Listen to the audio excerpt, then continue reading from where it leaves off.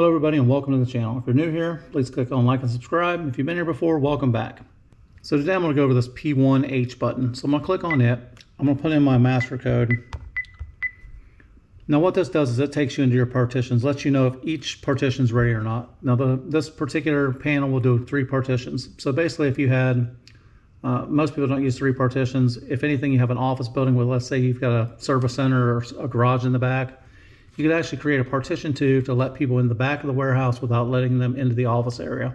So you would give your front office people one code, the back people another code, and then you as the owner would keep your master code so you could disarm both partitions at the same time. That's all that's there for. So we'll let you know whether it's ready or not ready. Now when you're in here, as you can see by partition 1 is not ready. That's because the panel's not hooked up to anything. There's just a bunch of empty terminals there. Partition 2 and partition 3 are there. They're ready to arm. They're not programmed either. I don't have anything on this partition, so there's nothing there so you could arm them. If you wanted to, you could click on individual partitions. So let's say that you were trying to set your alarm in your warehouse wouldn't arm. It was on partition 2. You would hit that. When you hit the OK button, it would take you into that partition. Sorry, I already hit that. So it takes me to partition 3. So now I know I'm in partition 3. Once I'm in here, I could hit the 3 dots, hit the show zones, and it would show me what zones were open in that partition. Again, there's nothing in that partition, so there's nothing there to show open or defective.